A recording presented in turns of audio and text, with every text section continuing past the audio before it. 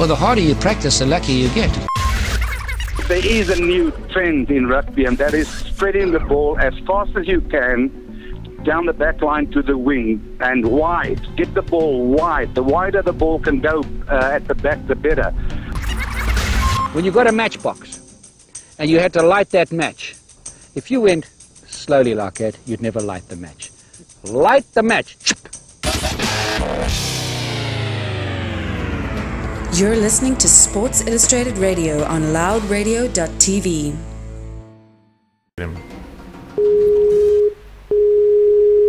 Hey. Patrick Symcox, welcome to the Sports Illustrated show on Loud Radio. How are you today, sir? Good morning, good afternoon. I'm fine, thank you. Excellent. We thought we'd touch base with you just ahead of obviously the Proteas taking on the Australians, the baggy green, in Australia. You looking forward to it much? Early mornings?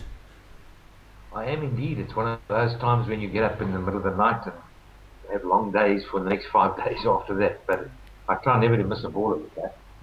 You don't miss a ball? Wow, that's impressive. I can't say the same for myself. No. Test matches I never miss. Before we get on to this one, you obviously played in 20 of them yourself. Do you remember who your first test scalp was? It was in Sri Lanka, so it would have been, I can't remember who the first one was, you know, to be honest. It's a long time ago. It's Roshan Manhanama. There you go. Roshan, eh? Okay, he's a dear friend of mine. He's the match referee nowadays, you know. Oh, is he? Okay. Well, you bagged him LBW, but I can't find any video replays to see if it was actually out. Probably that one umpire was a New Zealand umpire. Was it Brian Aldridge? He was the umpire that didn't give the first wicket out in the World Cup in '92, and Alan Donald was bowling. Oh yeah.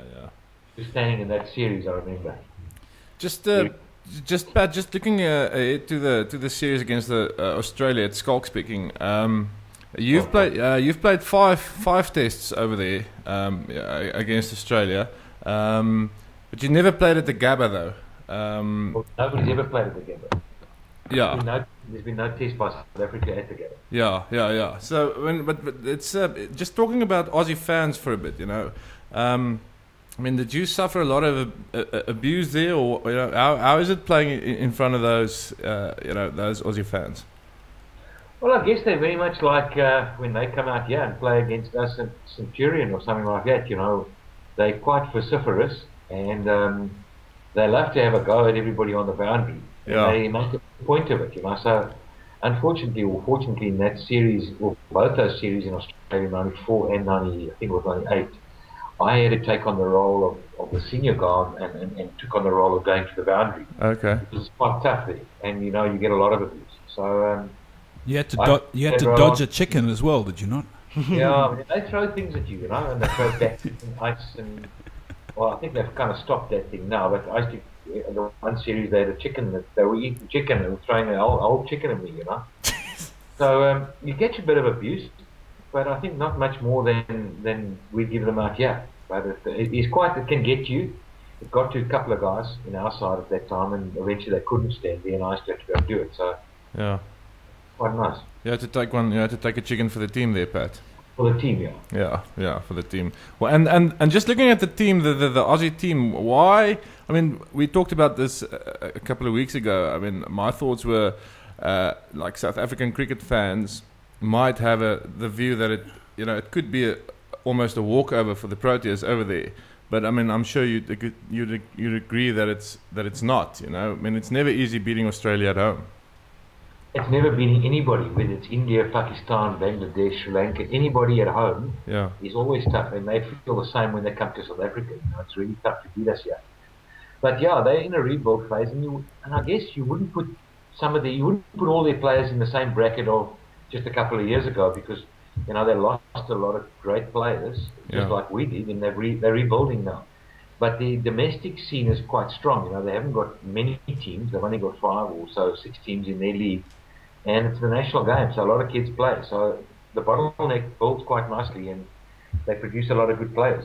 And they know the conditions well, and they like us. They're quite tough when it comes to on the field. You know, they don't give an inch, and so it's going to be a really, really hard fought series. And there's not much to split there. No, well, I mean, and talking the Gabba, no side has beaten them there since Viv Richards and the Windies in 1988. South Africa were the first side to beat them in a Test series at home in 15 years in 2009. So there's a bit of history beckoning for this Proteas side if they can get it right to A, go back-to-back in Australia, and B, to end a very long unbeaten record for the Australians at the Gabba. Well, let's deal with the Gabba first. Yeah. The Gabba has never been one of the major test venues. Okay. And so in the past, the teams that have played at the Gabba have been the minor teams that have toured there. Okay. So you had test matches up in Cairns as well. So a lot of them, if you really dissect the Gabba test series or the test matches, you'll find that they've played a lot against non-South Africa or England. Bangladesh might have toured there, Sri Lanka in the old days, and they'd give the Gabba a test match. They wouldn't give a test match at Sydney or Melbourne to Bangladesh. So hence the records kind of, you've got to be careful of reading too much into the Gabba. They always give them a one-day. So I wouldn't worry too much about the fact that we haven't played there. That's true, and that they haven't beaten anybody. Nobody else has beaten them there. Well, the sides that played them, they couldn't beat them anyway, no matter where they played. So I wouldn't worry too much about that. I think the pitch at the Gabba, when I played there a couple of times, not only in the test matches and of late, it's always had good carry. It's very much like Durban, the temperature, and it's got quite good carry. In fact, it's a better carry than Kingsmead, because Kingsmead's got a bit of tennis ball bounce. The Gabba comes through quite nicely. But again, like Durban, we all know that the ball nips around early on with the new ball. And so the opening batters have got a really important role there. And I don't see that you're going to have 40 overs by spinners in the test match in a row. That's never been the case at the Gabba. And you may look at the records as well, and you'll find that I think the record's something like 23 tests there, 17 wins and 6 draws. Okay. So that's their record, I think. Yeah. In over a 23-year period or 17-year period, whatever. So yeah, that's the Gabba out the way. Yeah. The next question you're asking is in terms of playing at the Gabba, can we win? Is that what you're asking? Or South Africa going back-to-back in Australia? I mean, yeah, I think every series starts from naught. It's like a final. Western Province playing the Sharks, in the final. It's always 50-50. It doesn't matter whether you've been 3 years ago or 4 years ago, you get new personnel. However, the one single difference that we've got this time is we pitch up there now having known how to win, and that it is very possible. In the past, we've always arrived there with this daunting prospect of that no one's ever beaten Australia, and really it's quite tough, and they keep telling you that when you get there from day one. So from now on, we actually arrive there, and that's a subtle difference. Graham Smith and his team and the Gary know how to win there. They know that it's possible, and they can be beaten. So that's a very subtle difference there. And Australians know that too now. So, and there are a couple of players in that Australian side that were in the side that got beaten.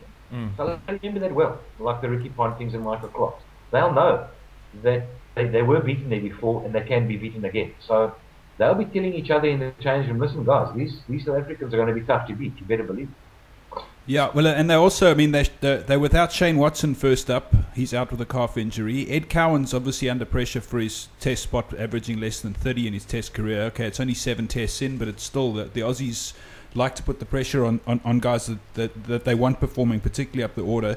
David Warner, is he really necessarily a natural test batsman? And then aside from Clark and Ponting, Mike Hussey's got a test average of only 33 against the Proteas. So their batting lineup looks a bit tentative, for want of a better word, particularly against that attacking quartet that we've got, if you want to call Jark an attacking quartet at the moment, as part of that quartet. But it certainly bodes well in terms of what you're saying, green topped with carry. No, there's no doubt in my mind that from an experience and a batting point of view, the records tell you that yes, Australia right now are not at full strength that they'd like to be. And I guess, Shane Watson being injured for the first test is like telling us Jock Ellis has been injured for the first test match. Yep. He doesn't only leave a batting hole and a bowling hole, but he leaves, there's an X factor to Shane Watson that the Australians they love having. So losing Shane Watson is a massive blow. There's no doubt about it. And then, the new wicketkeeper is also making a debut. And I say that's important because if you go with the theory that there's going to be a lot of fast bowling used throughout the test match, where you're going to have 3 or 4 slips in the beginning, you're going to have a gully, you're going to carry them for long periods, 3 slips with a keeper. I think that the team that catches the best behind the wicket will probably prevail. And I say that because both sides have got batsmen that if you give them a half a chance, they will make you pay. And those half chances are more likely to come from behind the wicket now because there's a lot of fast bowling. And the wicketkeeper plays an important role here. Not only does he give direction to Clark in terms of angles, he also sets where the slips stand. And he himself has got to be, he's in his debut test match. So the tension is there. And so that slip cordon, half a chance flying past somebody in the right hand, it's dropped or goes over the head, or you've seen catches go between slip and wicketkeeper. Those are the half chances that come in test matches. And I think that's where the test match is going to hang, on half chances. Pat, the one thing I've always wanted to talk to you about, because you were a spin bowler picked for South Africa for your bowling, but it's your exploits with the bat that live long in a lot of the memories, especially that 100 as a number 10 in Johannesburg. But prior to that test match, because that was against Pakistan, you'd been on tour in Pakistan and you picked up 2 50s in one test match, including one as a night watchman. And the bowling lineup, just so that I can remind you and the listeners out there in terms of who you were facing: Wasim Akram, Waka Yunus, Mushtaq Ahmed, Saklan Mushtaq and Azam Mahmood, and then Shoaib Akhtar in Johannesburg came in for Yunus.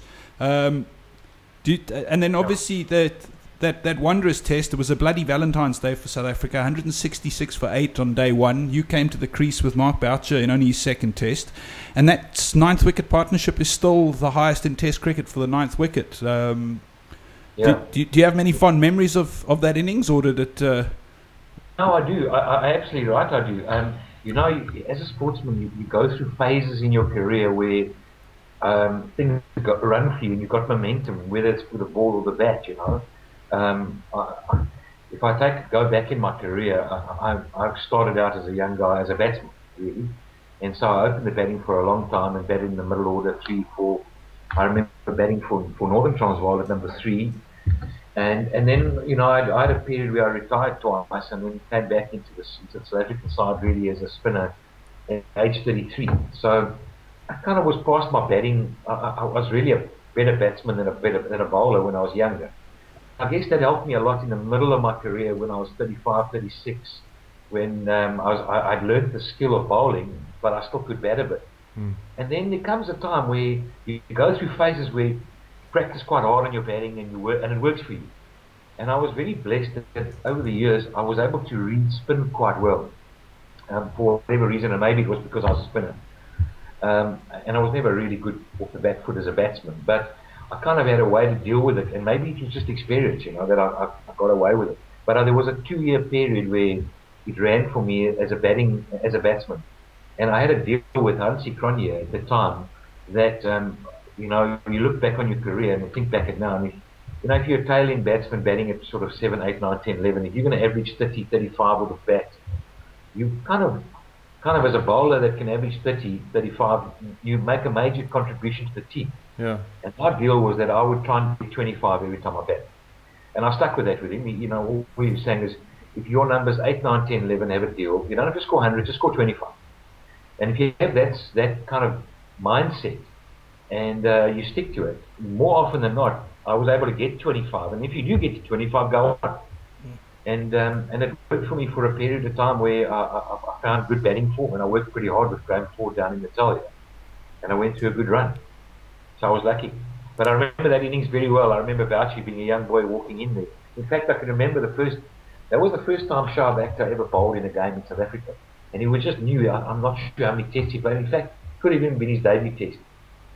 But we heard about this guy who runs in from a long way, and he's got long hair, and he bounces in, and he's quite pacey.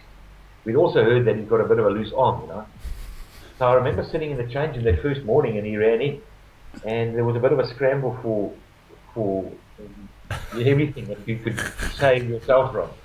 Like I remember Adam Bacher and Gary Kirsten actually opened the batting, and we were sitting there watching Sharp run in, and he had a blue arm guard underneath a half-cut sleeve. That was our first sign we knew. Oh, here we go. It was like a thunderbolt, and people started running for cover. We need extra start pads, gun guards, the lot. And we looked again, we were in trouble, 160 for 8, and I was just fortunate enough to get in, and I just hung in there. So, I mean, so the idea that people out there have, I mean, I know you can't score a test 100 on a fluke, but the idea that a lot of people have that it was sort of almost a fluke is totally misguided then, Pat. It was. I got close a couple of times. In my debut test match, I look back. I think Sri Lanka. I think I got a 48 and a 52 in the first test match, and then I think the second test, I was there. I batted for about 2 hours for a while, and John T got 100. I batted quite a lot of times that I'd got to 30s and 40s and 50s and not kind of converted because I was batting down the order. And as a lower order batter, you always dream of the time where you get in and somebody's there with you that you can bat, and it's a nice day. So, as you were saying just now, the series before that, I missed out on 100 when I got an 82 in the one innings, and I got a 50 in the second. Yes. And I probably missed out on getting 100 in one of those as well. Yeah. So, I'm happy. I'm glad I scored 100 in the test match. If I didn't, well, it wouldn't have mattered. I was just proud of the fact that we won the test match, and it contributed greatly to the series. And then I batted with Bouchy, and Bouchy came in as a young boy and went on to play over 100 odd test matches and had a great career, and we have something in common. And in fact, I'm not sure that there's another. I don't think South African cricket have another world record in those 10 batting partnerships. I don't think that's the only one standing. Only one, and I think that's the only South African world kind of recording thing that there is. It's a partnership, So. And it was the first time somebody batting at number 10. I think it's scored 100 in over 100 years in that. So I don't know. I hope it lasts. I know that the one we broke was Asif Iqbal and somebody from 1961. So that stood quite a long time. That's right. And then JP and Dale came close. They got close actually. We were actually. I was sitting watching there, and I was thinking, here we go. It's broken. Somewhere, sometime, somebody's going along. Somebody had a school of thought the other day. It was one of the players, and it could have even been Bouchy, and he was saying that the change in modern cricket now, where you've got a lot of reverse swing at the end, and not that there wasn't then, but it's quite tough for number 10 and 11 to get 100 now. You wouldn't bat too many number 10s around the world to walk in and get 100 because of lots of fast bowlers bowling reverse swing, and the game might have changed a little bit. So it's going to be tough to break 200. So how many meetings were there just after that innings, or how many heated debates to get you up the order there, Pat? I was always up for the order. I was always keen about it. In fact, in the one days I used to fight with Hansie often. Get me up the order. I always felt that batting at number 4, 5 and 6 is the easiest place to bat. That's when the fast bowlers are off, the spinners are on, the ball's a bit older. That's heaven. That's paradise. Yeah. And guys think, you come down the back end, you can have a slog. Well, you go and walk in at number 9 or 10, and you've got Wazam Akram or Wako Yunus or Alan Donald bowling. You walk in there and go and try and slog a reverse swinging ball at 145. Exactly, yeah. That easy. But when you're in the middle order, they've got 4 oaks in the ring, spinners are bowling, you get 20 by just knocking a single, run a ball. Yeah. You run a ball, everybody's happy. Did you ever get your wish though? Did you have a few? I did, I did actually. I think we went to England, and I need to check the record, but I remember we played a 3 one-day series against England, and I got my wish, and she said, go up number 5, and I got 50. I was so tired. I remember the first, I think I was man of the series in that series actually, but I got a 52 in the first innings, in the first game, and I was so tired. I was batting with John T, and we were running so much. I think I batted with Hansie for about 20 runs. Then he got out, and I batted with John T. When I got to 50, I never forget where Lithran was bowling, and I was so tired. I said to Joe, listen, I can't run anymore. I'm going to have a slog. If it's either 6, 4, or I'm out. But I can't run anymore. I'm too tired now. And I had to stop and got out and caught a different wicket. And the only reason why I got out was I was so tired. I needed somebody else to come and bat. Yeah. I thought, it's easy to bat there, but that's one thing to bat there, but it's another thing to grip and run with these guys in the middle order. And I was too old. And the Gunstons don't help. They don't. Pat, one thing I did want to talk to you as a former ODI bowler. Your thoughts on the new ICC rules that are restricting the number of outfielders to 4, even outside the power plays. Mahela Jayawardene has come out and said that it heavily favours the batsman and is effectively could nullify the use of spinners in one-day cricket. Yeah, I think it will have a change on the game. There's no doubt about it. And I think as a mindset, I just watched provincial cricket this weekend, and I was watching the Dolphins playing the Cobras, and I saw there that the Dolphins actually lost right at the end in cold blood. And really, there was a subtle change in the field placings, and it's something we need to understand. That will have an effect, there's no doubt. Whether it's going to affect spinners, I don't believe that. They came in and they said, 2020 cricket, that's the end of spin. A guy's going to slog them. Well, they proved to be the best bowlers. There'll always be a way around. I think the biggest change that's going to happen in the cricket now is 2 bounces in an over. That's going to be a major change, because when you start taking the percentages of 2 out of 6 are going to be short balls, plus you can push a guy back 3 or 4 balls. If you don't play well off the back foot nowadays in cricket, I think you're going to battle to score quite freely. So you're going to see that in our domestic season, and you're going to see that at the international level. If you can't score off the back foot, you're really going to be up against it. Because the minute that you push your back and you look to defend only, and you're looking for a drive only, you're not going to get any drives anymore. So you better be scoring off the back foot, and you've got 2 bounces to come over. So that could be a major change. You just touched on domestic cricket there quickly, Pat. What are your thoughts on the current domestic structure in South Africa? I mean, is it good? Is it bad? Are you happy with it? I've never been happy with it, to be brutally honest. And I say that because a couple of years ago they changed the franchise system down to 6. Yeah. 9 to 6. And there were 2 reasons. One is, if you want to give more people more opportunities, disadvantaged people, then I think you need to understand that we need teams from other areas to play. And I come from a small town. I grew up in Kimberley, and Griquas is my hometown. And we really battled to play a lot of cricket there. And we fought hard. We built a stadium, and just like they did it in Border. And when they changed, there were 9 teams in the franchise division, and they changed them down to 6. Now, at the time, I fought really hard about it, because the 3 teams that left out of the franchise division, believe it or not, were teams that produced really good cricketers. Yes. One was Boland, and Boland really is the backbone of Boland was Stellenbosch. Yes. Now that organisation has produced a lot of really good sportsmen and a lot of good cricketers. Not only that, it's backed by Johan Rupert, who really you want to be involved with cricket. Yes. The next one that dropped out of the system was Griquas. Now Griquas have also produced a couple of international cricketers, and they've got a very good domestic development program, and they've done really well over many years. Their major sponsor was Nicky Oppenheimer, the Bears. Yes. and the third one that dropped out was Border, who have produced lots of black players, and it's a wealth of talent in Border with magnificent schools, and the sponsor was Mercedes-Benz. Yes. So they went and turned down and said, okay, we don't want Johan Rupert, Nicky Oppenheimer, and Mercedes. And Mercedes-Benz in our system. I mean, that was absolutely ludicrous. Yes.